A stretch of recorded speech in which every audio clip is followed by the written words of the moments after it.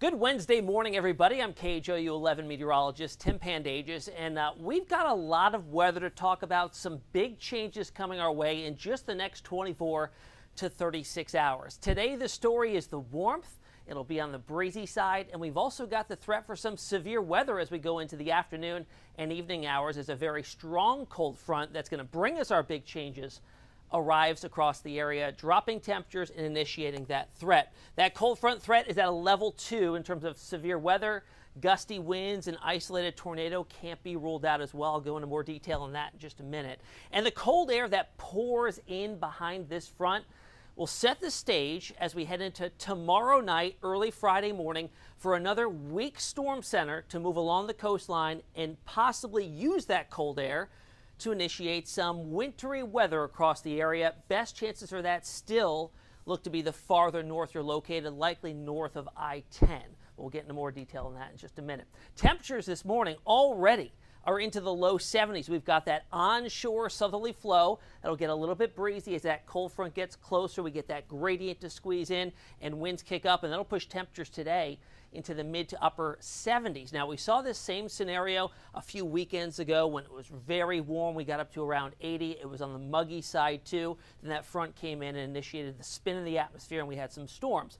A similar threat comes our way as we head on into tonight. We're not talking about 7 tornadoes, but the threat is there for a few isolated with the front coming on through. So here's the breakdown on its arrival.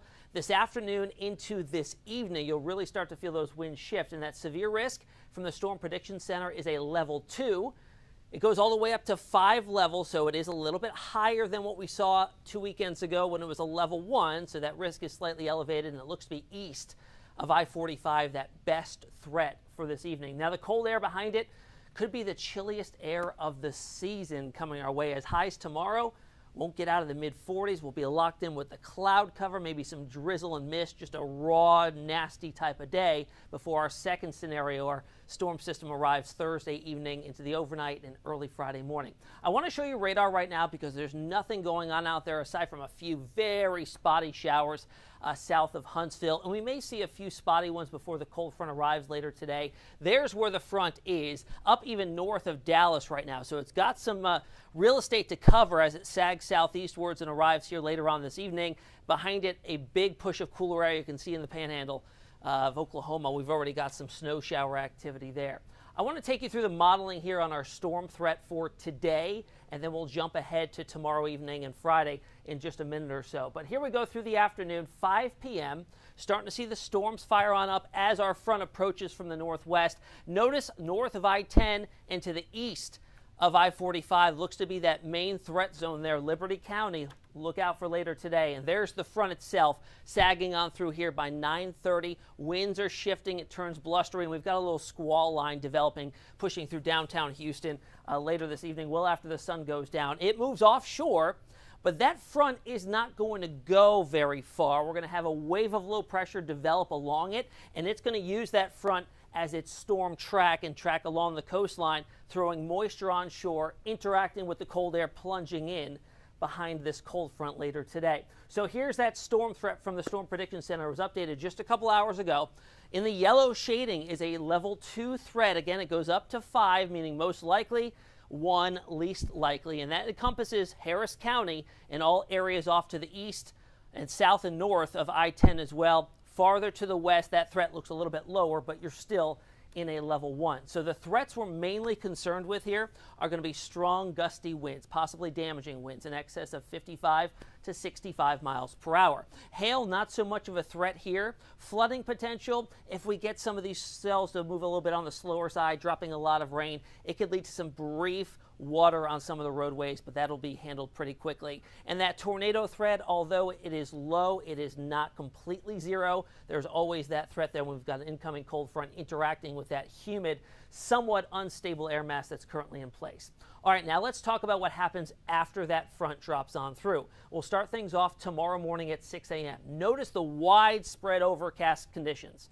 It'll be a cloudy day, a damp day, windy too out of the north, driving in the chillier air. So we're starting off tomorrow morning not terribly cold for overnight lows. We should be in the 30s and low 40s. Instead, we'll start things off in the mid to upper 40s. Now, going through the day, we should be going in the upwards direction and warming up during the daylight hours. We're actually doing the opposite. Temperatures are slowly dropping with that northerly wind ushering in and transporting in that colder air. And then watch what happens here as we head into late Thursday afternoon, early Thursday evening. We've got that center of low pressure developing along that stalled out boundary, the cold front, off the coastline. Northerly winds transporting in the colder air, moisture moving in on top of that, and you see a different shading on here than what we're used to. The green obviously indicates rain, some of it on the heavier side close to the coastal locations, but to the northwest there is pink showing up, and that's an indicator of wintry mix. Sleet, possibility of some freezing rain and some wet snowflakes in the mix as well. Something you may also point out here is that temperatures are not anywhere near cold enough. Freezing, 32. This is at the surface here. What the models are showing us is that even though at the surface it's too warm for snow or even that snow to stick, in the upper levels of the atmosphere it's cold enough that when that precipitation leaves the cloud as snow, it remains as snow until it encounters that warm tongue of air at the surface and it starts to melt.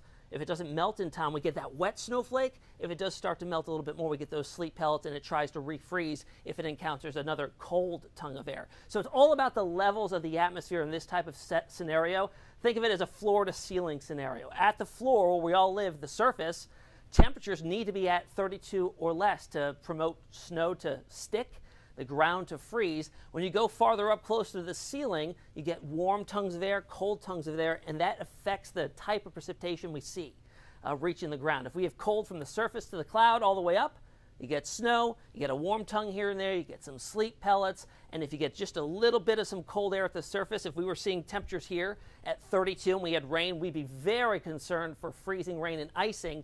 Not so much this time around with those air temperatures at the surface, just too warm for that. Here we are at 8 p.m. on Thursday, starting to see some drier air work on in here. This doesn't look like that substantial of a low pressure system to warrant this to be an ongoing event through Thursday night. This particular model starts to wind things down and show some areas of dry air working on in. That'll work to eat up a lot of that precipitation.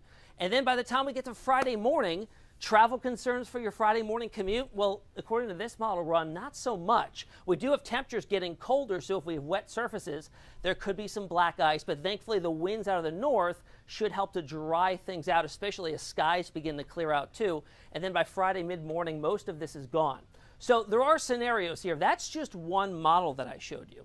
There are several that we look at, and now that we're within 36 hours, we can look at our more higher resolution models to get a better handle on what the atmosphere might be doing, the profile of the atmosphere, the warm tongues, the cold tongues, what might be showing what type of precipitation. So I want to show you one here. This is what we just looked at. This is our in-house model called the graph. And that was showing the colder air in our northern areas north of I-10 and that wintry mix scenario there, using a little bit more of cold air, but as you saw with that last model run, it's also a little bit drier.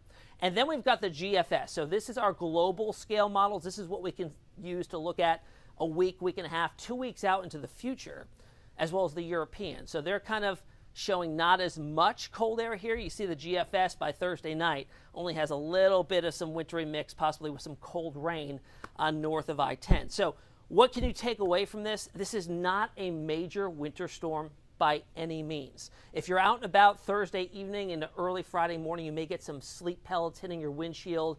I don't expect any issues on the roadways. However, if the temperatures north of I-10 in our northern cities and counties get down to around freezing, the bridges and overpasses start to become a little more vulnerable. So they're completely covered by that cold air encasing them. So they can drop to freezing and create icy conditions a little bit quicker. But according to both of these models, that's not looking very likely. Now, we talked about the levels of the atmosphere, right? So this is, what I'm going to show you here is something called the 850 millibar temperatures. Millibars are just a fancy words for pressure and the different heights in the atmosphere. So 850 millibars up is about 5,000 feet into the lower parts of the atmosphere. We're looking at temperatures here. In this scenario, temperatures at or below freezing would be crucial to giving us wintry weather. And I'm going to start things off here Thursday morning at 9 a.m. You're seeing temperatures at 5,000 feet that are still well above freezing. As we head towards 5 p.m., as you saw in the models, that's when the wintry mix is starting to show up, especially north of the city. 5,000 feet up, air temperatures are starting to support some of that wintry weather. College Station down to 33 degrees at that point in time, 36 at Brenham, 40 in Tomball. So that's just that cold level of air at 5,000 feet up. Now by Friday midnight, even colder air, we are at or below freezing, 850 millibars up, 5,000 feet into the air at Huntsville. Brenham's at freezing, freezing at College Station and Livingston. So at that point in time, we may start to see some freezing precipitation if there's any moisture left. That is the hardest thing to pinpoint in a transition scenario like we're seeing here.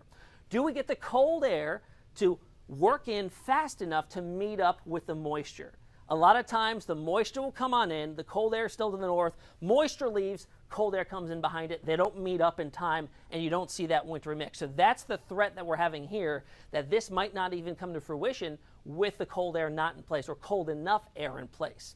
National Weather Service already has winter storm watches posted just outside of our viewing area off to the west and southwest. Likelihood that these do get expanded at least north to the northeast, northwest of Houston, likely as we head on into this afternoon. So we'll have to watch for that, and of course we'll see it tweeted out and do a little cut-in for you if that does happen. So my last thoughts here on our wintry weather threat. The models are trending a bit drier. Now also when you get dry, cold air coming into place and you have moisture coming in on top of that, when that moisture falls, it starts to evaporate. A process called evaporative cooling gets underway, and that actually helps to draw down the colder air and lower air temperatures. So if in fact the precipitation is heavy enough to pull down some of that colder air to saturate the atmosphere enough and drop the air temperatures, that could certainly be a different scenario that plays out here. But for right now, it's a little bit drier and not a lot of moisture associated with it. Bridges and overpasses will be the most vulnerable, as I mentioned. Early Friday morning, any residual moisture on the roadways may tend to ice over if the winds don't do a good job and dry it out and clear things out from there. Overall, travel should not see any major impacts at all as we head into Thursday night and early Friday morning. We, however, are very chilly for several days after this system moves on out and for the upcoming weekend. For the rest of your forecast, the 7-day coming up on 11 News at noon. You can join me there, and we'll have the latest updates if there's any model changes too. We're going to do more of these updates online, on social, on our YouTube, Twitter, Facebook throughout the day today if there are any changes that need to be put out to the masses. So we'll see you at noon.